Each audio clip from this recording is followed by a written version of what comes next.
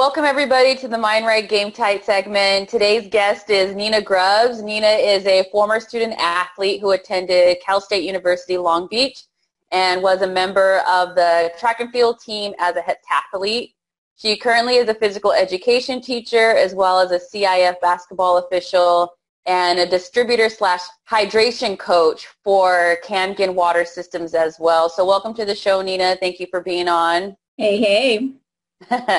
So I want to learn a little bit more about your experience as a heptathlete. So for me, I know especially maybe a lot of us, like the only time we get exposure to track and field, if it's not something that we're involved in, is like during the Olympics every 4 years.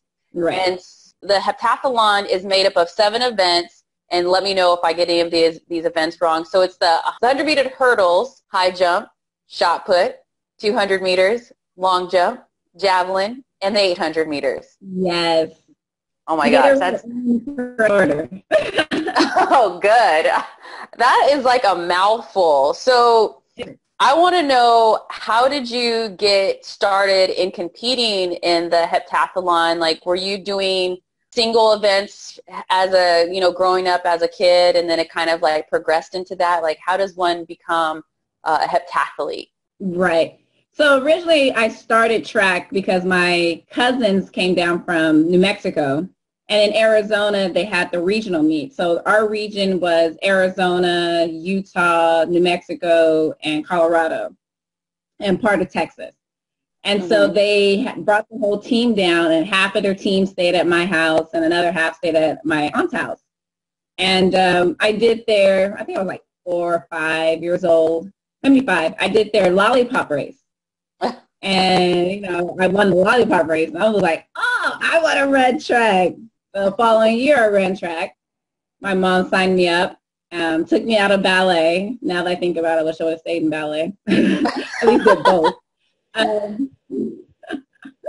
So then I started running track, and I was horrible in the competitive part. And eventually I started getting better, like your 200 and 400. And I guess there was, not the heptathlon as a kid, they have what's called the triathlon. So it's 3 sports. I think it was high jump, shot put, and the 400.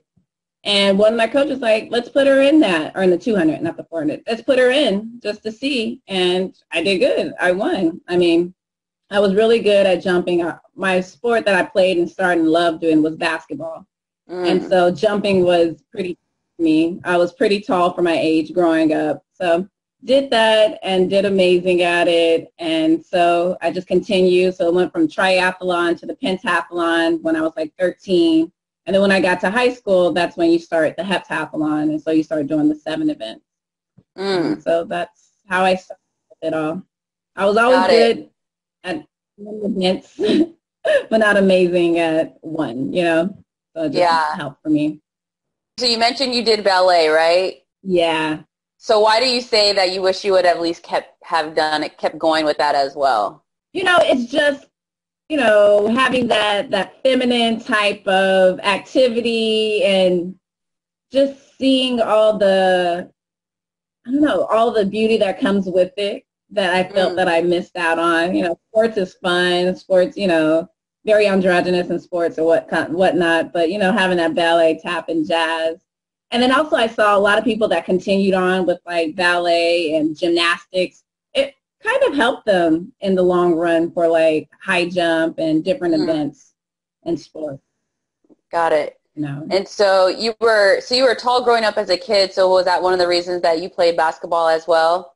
No, that was just the neighborhood sport. Got it.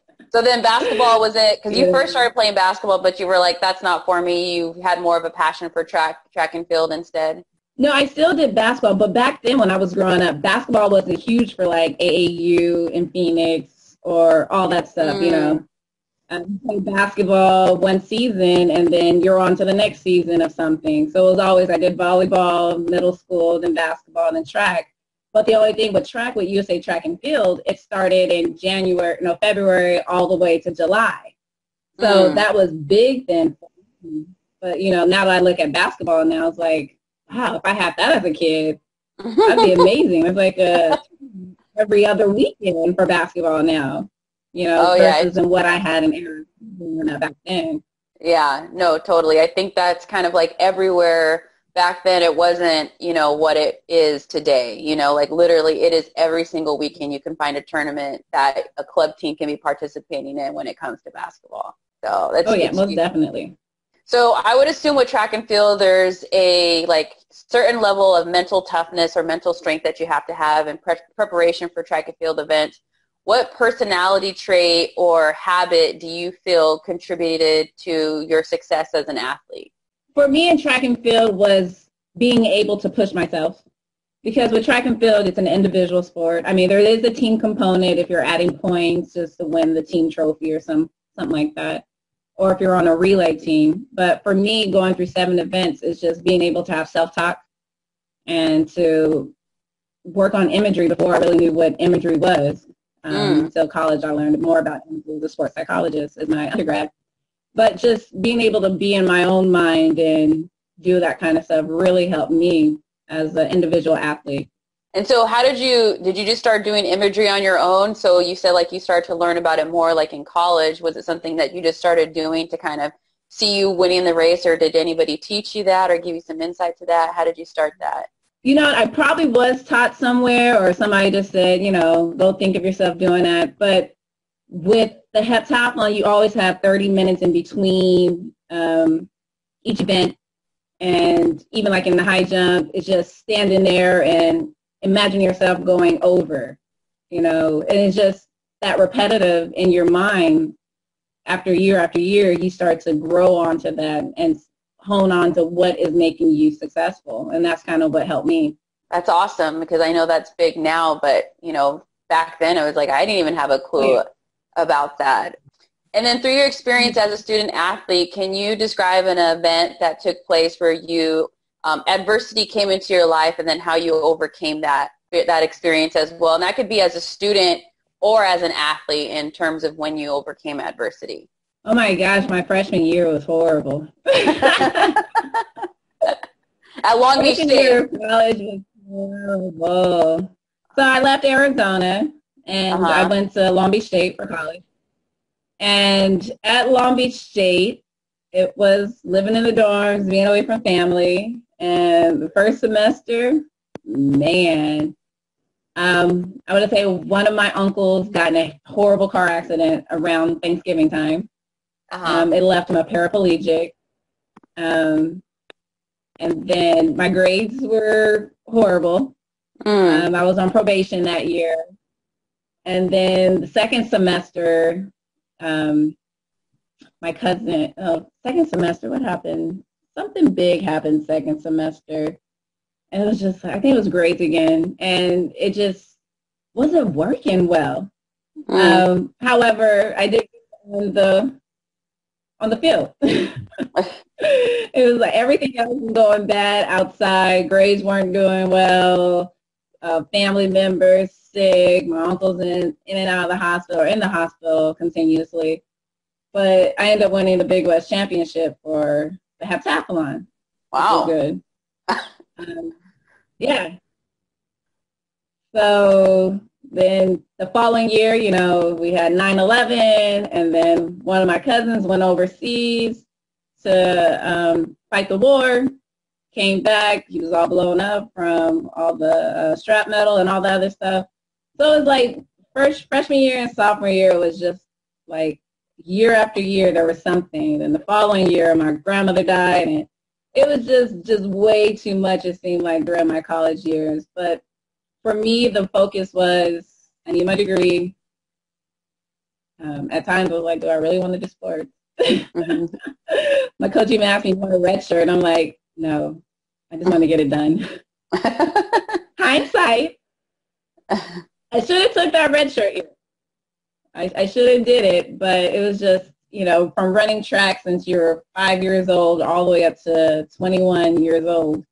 It was like, I had a career doing that. You know, it was time for me to just like, you know what, retire.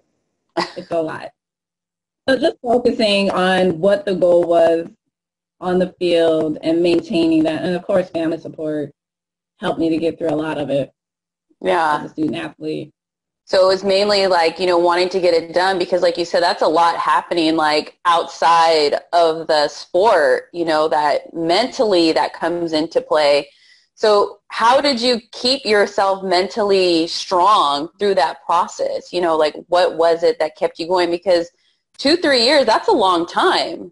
It's not just one event that took place and then you have your life going on, you have school, you have sports, you have a personal life, and you have family as well. So how did you keep yourself mentally strong to push through all that and still competing at a high level? The biggest thing was like because my mom is the oldest of the family. So she was one of the major ones taking care of business, financial, for my uncle. And then she had surgery one year. And then my grandmother passing, her mom passing. I think it was most of the things like I don't want to add more pressure to her. I don't need to add more pressure to the family. So therefore, like my uncle used to say, take care of business. So Nina, you need to take care of business. Your business is to do your schoolwork. After my freshman year, I was like, all right, I can't do what I did before. Because if I do what I did before, I'll be done. Probation, you only get 2 semesters of probation. And then also it's just, I don't want to be a burden on the family. I don't need my mother to be more stressed out about all that's going on. So those were the things that helped me to get through it. Yeah, kind of almost like taking accountability for yourself at that point.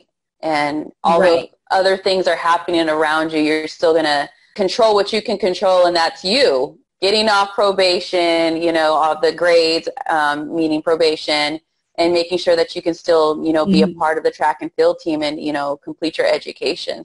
Sounds like accountability came into play big time. Big lesson there. Oh, yeah, most definitely.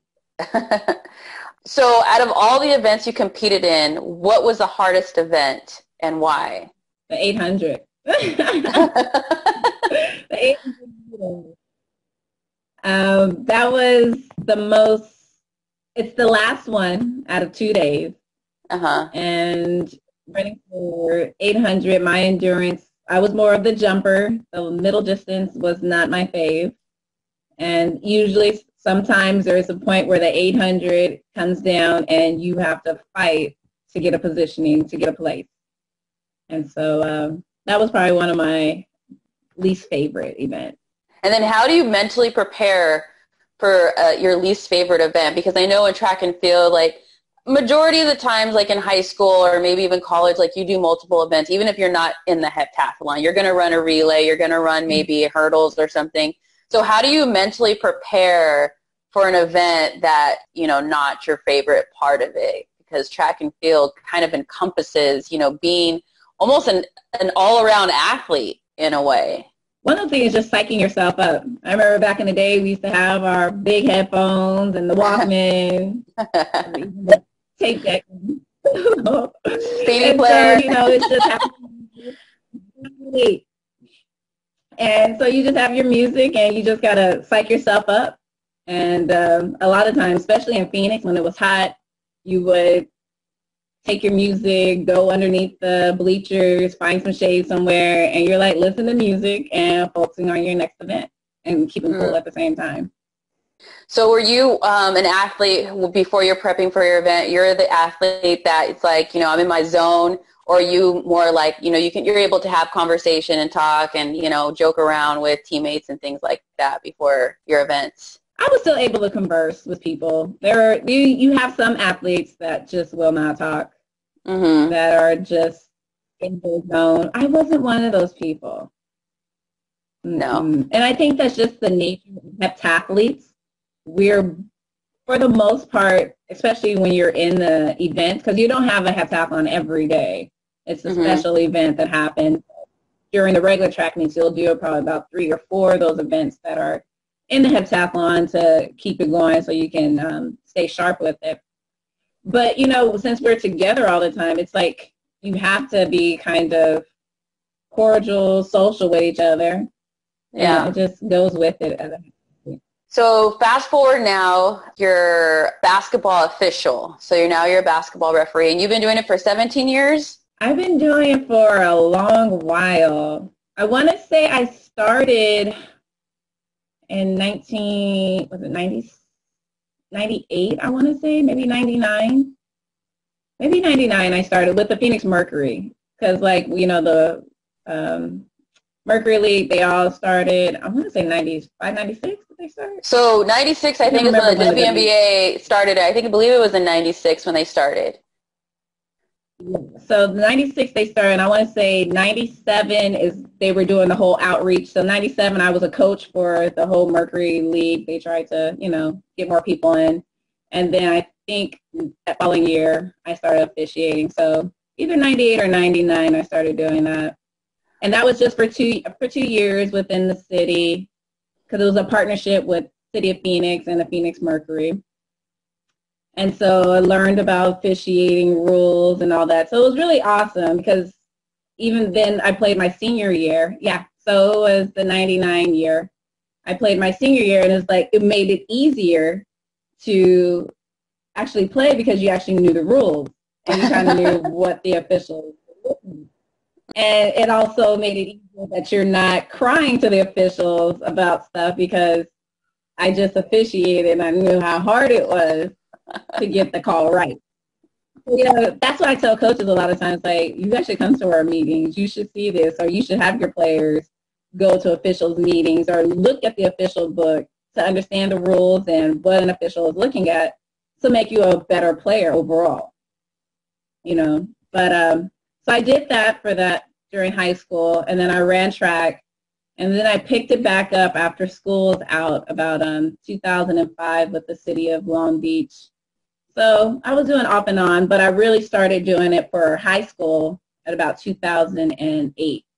So from 2008 till now, I've been doing it for high school. Nice. And so when you guys have your meetings, coaches and players, it's open to the public for people to come in and check out what you guys are doing and talking about? Usually, if you want to come, we'll invite people. You can come. If you want to do it to be certified, you have to pay. But yeah, there's a lot of times that we have coaches that are certified because they do it outside of their high school season or whatnot. Like they'll do travel ball officiating. Mm-hmm. So they're in the classes just education and stuff. So it's a mix. And then there's a lot of times we have a lot of kids that do it during the summers. Or like an NJB or the City League, like City of Lakewood is huge with having youth officials. And so they'll do it during that time as well.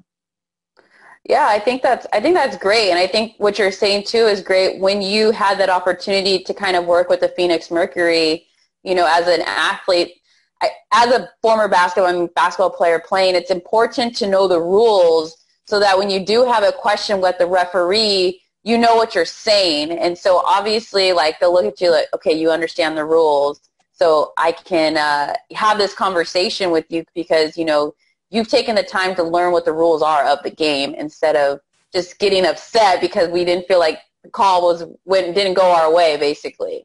So, I mean, that is right. Important. You know, and even myself failed to realize. And then knowing that the high school rules are different from college, and then if we watch the NBA or the WNBA, those rules are totally different as well, and so sometimes we get confused and thinking like, well, that's what I saw on TV. It's like, I don't understand why they just can't make basketball seamless. You know, keep it the same. Football, most of the rules from the babies on up are basically the same. It's like basketball is just, they want to add too much when you get to this level. Even for just college, guys and the girls, or the men's and the women's, they're totally like different in their rules and how they call stuff and all that. It's just, keep it simple, but they don't. Oh, well. And so, like, have you ever had like a championship game or a high-profile game, like maybe during CIF playoffs where the emotions are high? Either it's win or go home. And so how do you mentally prepare for those games when, like, the stakes are so high, knowing that there's going to be a lot of emotion, not just from the players, but coaches and as well as the fans as well? You know, for us, and when we get to, like, playoffs for CIF, we do a lot of our own homework and seeing the matchups of both teams, understanding what's at stake for it, even like before starting the playoffs, if we have any kind of league games that can push people into the playoffs or not. And it's just knowing what to expect. We even like call other people like, hey, how is this, coach? What can I do to make sure it's a smooth game? Or the players, just get more background information. It's just doing your homework and being prepared for all that could happen. And I think that's good to know as we were doing this interview as well, is to know that as referees and officials, you guys just don't show up to a game. You also do your homework and you prepare so that you know who you're officiating. And like you said, to make the game smooth and efficient and fun, so that, everyone feels right, what's going on. Just like the coaches and the players do their homework on the other team, you guys are also doing your homework as well. So it's not just you guys just like show up and are here to blow a whistle. And then what about instances like when you make a call and then you can tell from the crowd's reaction that they don't agree with what you just called? How do you stay mentally focused and positive throughout that with like the noise coming from the fans and the coaches, and staying positive and focused and not taking it personal? Sometimes it's hard. I will, especially when you're in a profession that's still male dominant. Mm-hmm. You can even look on a lot of your women's games and girls' games. There's still a lot of male officials, male coaches. So sometimes that can be an aspect to it. But say, for instance, I do have a play and the crowd's going crazy. There's two things I think about, like, did I really blow it? Or was that a great call and they just don't know what I'm calling? And it happens. Sometimes I do blow a call. If I do blow a call, I just have to think about it. Okay, I messed up, but I can't harbor on that because we have many more minutes left, or we have an important back and forth that may come up. If I focus on that, then I'm going to miss something else, and that's something I don't want to do. But if it's something that the crowd doesn't understand, or if the coach doesn't understand, I just explain to the coach. Either way, this is what I saw. Oh, that's what you called. Okay. Or, sometimes your best friend as an official is your assistant coaches. Mm-hmm. The assistant coaches on the team are the ones that help the head coach. So generally, they're really watching the game, whereas the head coach is very emotional into the game, invested into the game, and not really seeing clearly on everything. But the thing is, just if I do mess up, all right, coach, I apologize. Give me one, and, move on from there. Because even as coaches mess up. They call a play that shouldn't have been called. Mm-hmm. We're all going to mess up, of course. And if you don't want anybody to mess up, then you better get some robots out there. I don't even know about that.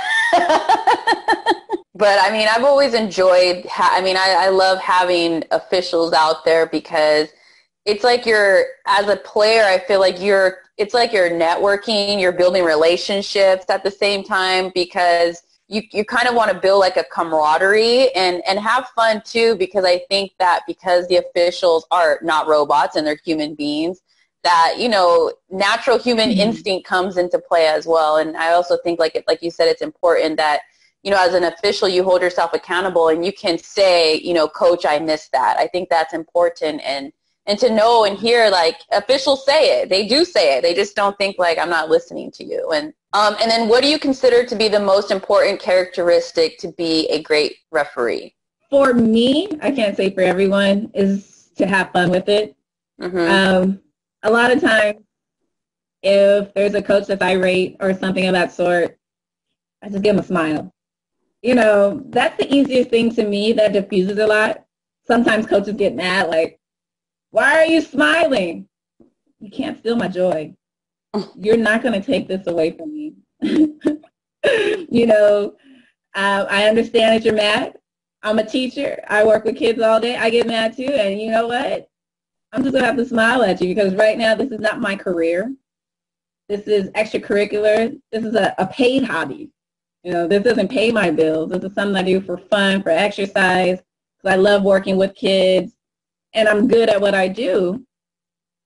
But I'm not going to let a coach steal that from me or my crew if I'm working with one or two people. And that's the biggest thing is, like, people need to understand this is not life or death. Some people may feel it is. Some people even have the sense of saying, like in college, this can mess somebody's career up. But that's not our fault. That's not us. We're going out, we're doing our job. Just because if we make one mistake, doesn't mean for that whole 48 minutes, depending on what unit or league you're working in, 32, it's not on us that we are messing up the game or doing anything of that sort. So for me, it's just having fun, keeping the joy. We're working as a team. I know I said before I was really big working as an individual with the heptathlon, but that's when I liked playing the team sports of basketball and volleyball, is that, oh, now I'm able to communicate with somebody and we're on the same team. And just making sure the team is gelled and we're working together and we're not allowing something to steal our focus. Whether if it's my partner getting into it with the coach, just pull that partner over to the side, refocus, think about what's going on, and let's keep it moving, put that back in the past. And I think, you know, just kind of looking back in hindsight as well, and then listening to you speak, and, you know, knowing that getting mad at you, I've never seen a referee change a call. I mean, unless we got a monitor and we can go back to a replay, right? But we've never had the experience of, that wasn't a travel, and then you're like, you know what, you're right, that wasn't. You get the ball back. It doesn't. It hasn't happened as many times as we all would like to say, I didn't touch her. Like, that wasn't a foul, you know? Right. And it's like, I really didn't, though, you know, but still the game goes on. And as a player, I would think that, you know what, it's okay that you smile. You know, like, maybe it's a sort of like, it's just a little acknowledgement, because I don't want you as a referee to be in your feelings towards me now. Because then I don't want anything to happen where I feel like, okay, now I feel like it's personal. And now the sport doesn't become fun because now I'm on eggshells because maybe you and I are, you know, that little tension there has created. And so it's, you know, kind of like you said, it's like acknowledging it and then moving on, because we do have the next play, the next second. That even as a player or a coach, I still have to be mentally invested into the next moment, you know, as much as like, oh, that play, that... Now I have 3 fouls and now I have to sit.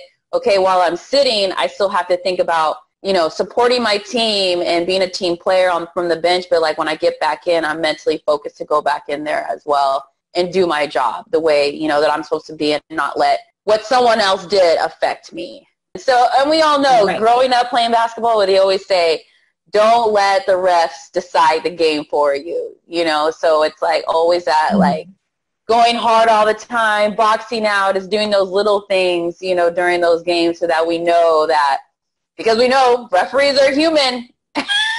They don't see everything, you know? And so it's kind of like making sure that we can control, you know, how the outcome comes at the same time. So it's good to know. I know. It's great to speak to an official, because we don't get to hear from you from that perspective a lot. You know, and having that conversation, which I think is helpful for, you know, athletes and officials as well. And so through your experience, like as a student athlete, teacher, also like as a hydration coach, are there any books or websites that you can share with student athletes that you feel are important for them, for their building mental strength and skills in sports, also developing those skills outside of sports as well? You know, no. I really couldn't suggest any books or anything like that. My biggest thing is I'm one of those people that learns vicariously through others. So my biggest thing is mentors, finding mentors and emulating people that you see that are good. Even somebody that's really smart in your class, seeing why they're smart. Everybody's just not smart, because you might have a couple of people that are like that, but there's there's habits. So it's just emulating habits. And that's what I'm really big on. So books and all that stuff is not my big forte, but emulating habits, seeing people, watching videos. Oh my gosh, YouTube is amazing. You just put any subject down that you want to learn more about, and bam, there it is, all right there. You know, so those are the two things that I feel is really beneficial to me. Right. And do you have any go-to YouTube videos or names that you normally type in to kind of get that information? You know, right now it's just if I'm watching or if I'm in my basketball mode, it's just block charges. So learning about what people are calling for a block charge and seeing how it's going, how an official, like we talked about, may have messed up on a call, but seeing how they corrected it on their next play, or just learning from those plays so I don't mess up in my game, so I can see. Because with basketball, just playing basketball, the more you play, the better you become, because you have more trials at maybe doing some type of a dribble, maybe some kind of a jump shot or whatnot. And that's just like with officiating too. The more that you see certain plays, you can slow it down and have a better call to make that can be very beneficial in a big game. If you see something in a big game that you've never seen before, it's just like, whoa, what do I do? And you don't want that. So the more you have repetition, the more that you can see it. So it's just anything that you feel that you're lacking in. Some people have a problem with traveling, like you talked about before. Sometimes you see some people and it looks like a major travel, but it's not. It's just, sometimes it's hard because you don't see that type of style of play, and it's just hard to call it. So therefore, if you just put travel in for basketball officiating, I'm huge on just throwing the subjects in and then just watching those videos, because you know how YouTube will just loop, loop, and loop. So that's what I really like to do. Yeah, that rabbit hole on YouTube, you can be there for hours. And the good thing is, like, if you're driving and you can listen to, if you're listening to certain people, officials, and they're talking about it or whatnot, or, you know, your basketball unit, some of our units have a streaming, like on Facebook or their own websites. And so you can listen to some of the stuff that they're talking about. You know, you don't have the visual, but you can always put it in your head, player A runs into player B, you know, so you got to use a little bit of vision. Yeah, and I think that's a good one too, the block charge. I think that's probably, would you call it one of the hardest calls to make, you know? Oh, definitely. It's one of the extreme, especially with a two-person officiating crew. It can be very hard, but it's one of those things. It's 50-50 sometimes. Sometimes it's just easy to call. Some block charges are totally easy. There's a player, offensive player is just running. She just wants to score. She just runs into the defender. Easy. We're going with a charge. But some of them are just like, like, what do you do? But you have to have a call. And most coaches will say they will live by it as long as there's a call made. Yeah. The problem is that if you don't make that call, but you make the call on the other end, now we have an issue with the coach and possibly your partner. So that plays a lot into it, and that's what we do as officials is pregame, and we talk about so we can be on the same accord, because a lot of us officials, we don't work together. Like sometimes it's like we call each other the night before, hey, we have the game together, talk about a little few things, and then meet up about an hour before the game and just pregame on what you're used to, what are your strengths and weaknesses, because officials, we have weaknesses in everything. And seeing how that official, your partner, can help back you up in certain stuff, and that you guys can be on the same accord about what to do procedural-wise or something of that sort. So that really helps when officiating the game and when you need to take care of business. Thank you for sharing that. There is, you know, like a pregame to it. So it's like I'll speak for myself. I don't think, you know, growing up, you know, I don't think like, oh, officials, they have a pregame the way I have a pregame, you know, where everything's written on the board and we're going over the defenses and all that. And, you know, it literally looks like here they come and and now it's like good to have that experience and knowledge to everyone who's listening who might not know that, you know, officials pregame, like they're doing the same preparation to create a great game for, you know, the game you're about to play. I know as a team we're looking to play a great game to win, and here you guys are in another room nearby doing the same thing and talking about your strengths and weaknesses, the same thing that we talk about as players and as a team. So it's good to know that, like we talked about, like there's that accountability factor going on. So that's great information to learn, because like I said, sometimes we don't hear from the officials. You know, we don't know. We don't have those. Oh, yeah. Because once you guys come in, when the whistles, the game's over, you guys are running out the gym. You know, you're running out. I always said I would love to have I don't know if I should be saying my idea out here, but there should be like a ref TV. You know, like be a channel, all the officials, various, interviews and plays, and that would be so amazing to just watch. I mean, we have ESPN, you see it from the athlete's perspective, but to have like a ref TV from the official's perspective, that would be so amazing. Yeah, yeah. And they started to do that now in the NBA where they have their headquarters and then one of their main officials that they had, if it's like a major call in like a playoff game, then they bring it in and it's like, what do we see here? And then he kind of comes in and breaks down the rules for you and then, does it. But that's why I love giving the interviews with you as a former student athlete, but now as an official. And so like student athletes listening can say, oh, this is what's happening, and these are the conversations that maybe I can get to learn more about, like the officiating. So I don't prejudge that they don't know what's going on and that they don't care. Because like you said, you're there to do a great job. That is the mission that you guys are there to do. And so with your experience through being a student athlete as well, what have you learned that helped you propel yourself in your current career and pursuing your passions? You know what? I don't know. I don't know how to answer that question. With being a teacher and being in education, when I started off in college, I wanted to be a physical therapist. And then I was like, ooh, these classes for physical therapy are a little hard. Especially my freshman year, anatomy, organic chem, or chemistry, and then going to art chem. I can't do this. And so, I kind of rerouted, did sports psychology and coaching.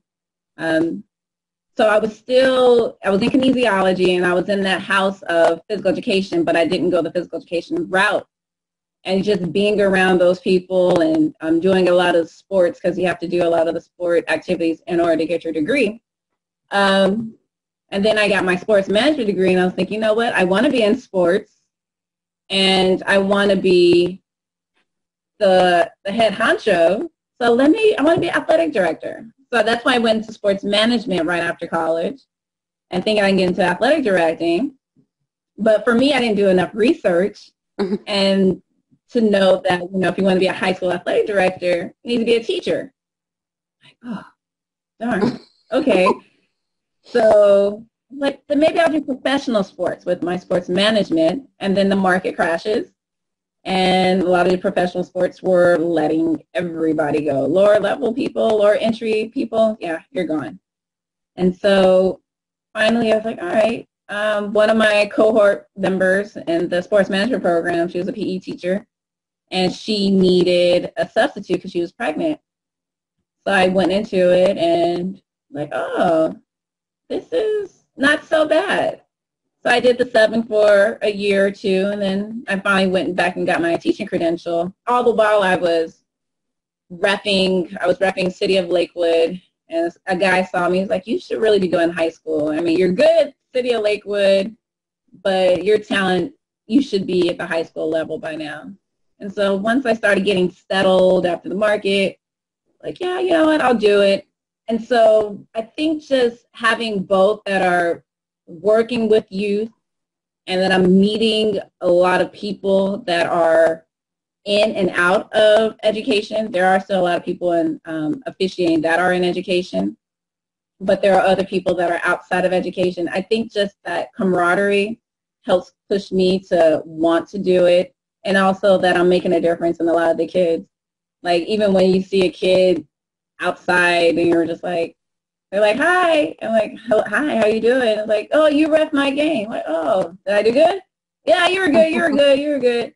All right, cool. So it's just one of the things that you're inspiring, and especially being a Black female, and to be out there and show that you can do what I'm doing, it's just inspiring to me, and I believe it's inspiring to the students that are playing the sport, as well as with me teaching, showing that, we are successful, especially. So you can use me as a role model. I have done this. You can talk to me, and I can help you to create your path. So I think, not sure if I answered your question correctly or really, but I think all those kind of things kind of pushed me along to doing what I am doing altogether. It's like a mesh. Yeah, you can hear a lot of it, like the teamwork, the camaraderie, being inspired, by the people around you. Because like you said, if a kid said, oh, you ref my game, being acknowledged, inspires us as people to like want to continue to do better. And then the next game I go to or that I ref, I'm going to want to do a great job as well, because you think that no one's noticing, but there's someone who is noticing. And if they constantly see that you're doing a great job, then it's like, maybe they're going to want to, know how did you get here, and then what else did you do, because you have so much background with, your education and kinesiology and then sports management. And I'm a kinesiology major as well, so I totally understand like how hard it was with like, and yeah, I thought I was pre-med. So in learning all those things, and like these are different avenues that you can take in sports without just saying like, I have to be a professional athlete. Like there's so many different layers to sports to continue on. So, and that's important also with you being a teacher as well and being around kids all day as well. So what would be your one piece of advice to student athletes as they continue to strive for their best, not just in sports, but in life as well? I would say for the student athletes, because like for me, with doing the heptathlon, track and field, I would say all the sports now, since there's really not a huge dead period anymore, it's year round. And then with track and field doing the heptathlon, I was working out in the mornings, and then I was working out in the evenings. So it seemed like it cut so much off from what I wanted to do. Like if I can go back again, I would probably have pledged. I wanted to, be a Delta, but they were always inactive on campus for doing crazy stuff. So it kind of hindered for me from doing that. But I would just say it's just doing as much as you can, because those 4 years, they go by extremely fast. It may seem like forever sometimes, but those 4 years in sports and college goes by so fast, and sometimes you're not able to take part in just the regular stuff that a regular student would do, like just hanging out in the student union or going to some of the events that the campus is putting on. But my thing is just to network, because after college, it's all about networking. And if you can start that networking in the beginning and just meet a whole bunch of people, get to know people, go to the events, expose yourself to a lot of other stuff. Because like even after I finished college, I was taking a couple of courses at the junior college, and I took a geology course. I'm like, dang, if I would have took this in my freshman year, I would have been a geologist. This is amazing.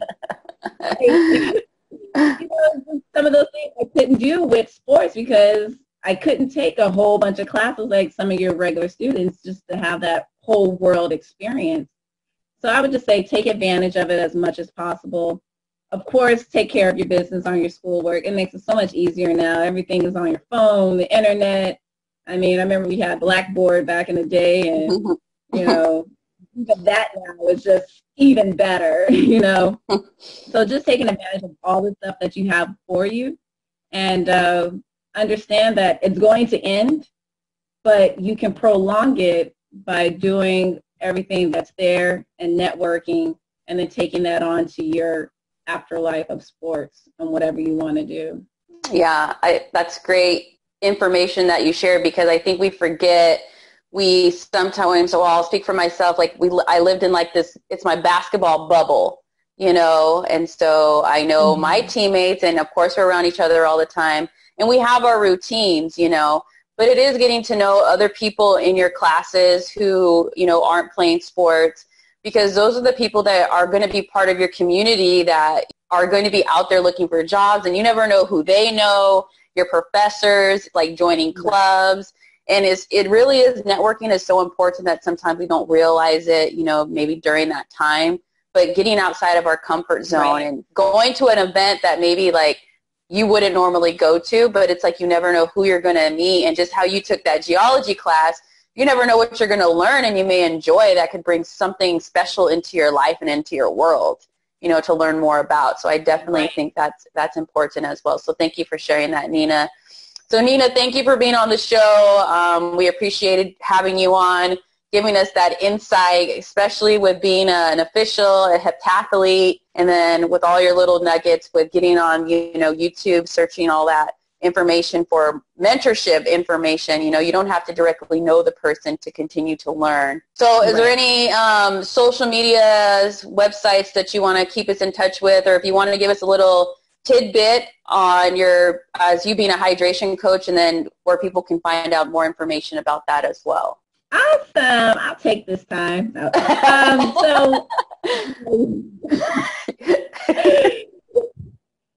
So with anything, being a teacher and being a sports official, I picked up on a company called Enagic. I'm so holistic, like with health. I don't like taking medication. And I just remember my college days of if you're sick, or not sick, if you're injured, you sprained your ankle, here, take this ibuprofen. They used to just pump ibuprofen onto you. And I'm just thinking back like, oh my gosh, I was just killing my stomach lining with all of this ibuprofen I was taking. And so with the holistic approach, I started doing a lot of stuff from like foot baths, ionic foot baths, and then I learned about a company called Enagic. Enagic's from Japan, and it deals with water ionizers and turmeric supplements. And so I drank the water, learned more about the water. It's alkaline ionized water. And instantly I was feeling better. Like I would get knee pains like crazy. My knee would swell up from officiating. Because, basketball, just the same, we're cutting, we're going back. And I would go to the doctor all the time, like, my knee is killing me again. So you're reffing still? Like, yeah, I don't want to give it up, though. I can't play basketball like I used to. But this is like my connection. I want to stay in it. And so he would just give me a knee brace and here's some ibuprofen. Okay, saying it's the college days. So drinking the water and working with my physical therapist, or not my chiropractor, Dr. Vanell Lucas, it really helped me to get all the inflammation out. I was like, oh, this water is kind of amazing. All right. So I went to a few meetings, learned more about it, and so then I invested into my future. With the water, it's a networking company, but even if it wasn't a networking company, it would have been a device I would have had because I pride myself on my body. As a former heptathlete, if you don't take care of yourself, your body will deteriorate. And especially if I want to prolong the sports, I don't want to do it with medication that can have possible side effects for something else. So that's why I chose to drink the water. So I'm a hydration coach because I can teach people on how to better their body from arthritis to high blood pressure, diabetes, which has helped my parents from my view. That's my personal testimony. And then just, helping other people that may have some type of eczema and anything else that I feel that the water can assist them with. As a teacher, I'm trying to teach and tell people about the information that I have. I just think it's bad that a teacher just keeps all the information in and say, go read a book or go do this, because that's not what you're paying me to do. You're paying me for my knowledge. I can teach you how to do that stuff, but I want to give you the knowledge that I know. And therefore, that's why I drink Kangen water. And I have a business with it, and it also helps me as a female with no kids and no property, which is horrible. You have to have a business, and that's why I try to teach my kids now in my elective physical education class. It's economics. We're not teaching guys economics in school. However, I'm going to teach you guys now, and we're going to take it from a sports aspect. Have a business, have a hustle, and have the opportunity where you can write stuff off, save money, build on it, and not just depend on a 9-to-5. And that's what Enagic has given to me. And with that being said, I have my website. It's called fueledbykangenwater.com. So it's www.fueledbykangenwater.com. So fueledbykangenwater.com, people can buy water ionizers. They're an investment. It's a medical grade machine. With the U.S., you can also get a tax credit from it because of its listing as a medical grade machine. But for me, it's amazing. I love it, and I like to mix it with my foods, cleaning my fruits and vegetables. It's just the whole deal. When people are like, oh, the water lady's here. I'm like, yeah. But I look good, though, right? I got with you. I'm out on vacation. Like, I look at some of my former teammates like, ooh, diabetes already? Like, high blood pressure already? We're just in our 30s. Like, dude, yeah, work on that, you know? So, yeah, that's my business. ffieldbykangenwater.com, and Twitter is Nina, Nina24, and Instagram, Nina G. And so, yeah, that's me and all that I do. Well, thank you for sharing that. And I'm going to make sure I'm going to have your social media handles, and I'll have your website as well. It'll be in the description of this video, so that if you missed any of what that website was, it'll be in the description, so you can go ahead and click on that to learn more about the Kangen water. So thank you, Nina, for sharing that. One last question before you go. You just have to finish this sentence. I am grateful for. I am grateful for my family and their assistance in making me better. Awesome. Thank you once again, Nina, for being on. I appreciate you having on the Mind Right Game Tight show. And we look forward to, yeah, no problem. And then anything else you want to continue to share with us that's going on in your world, and, you know, empowering student athletes all over the world as well, just let me know. I love to have you back on. So have a great day and treasure yourself and shine. Thank you, too.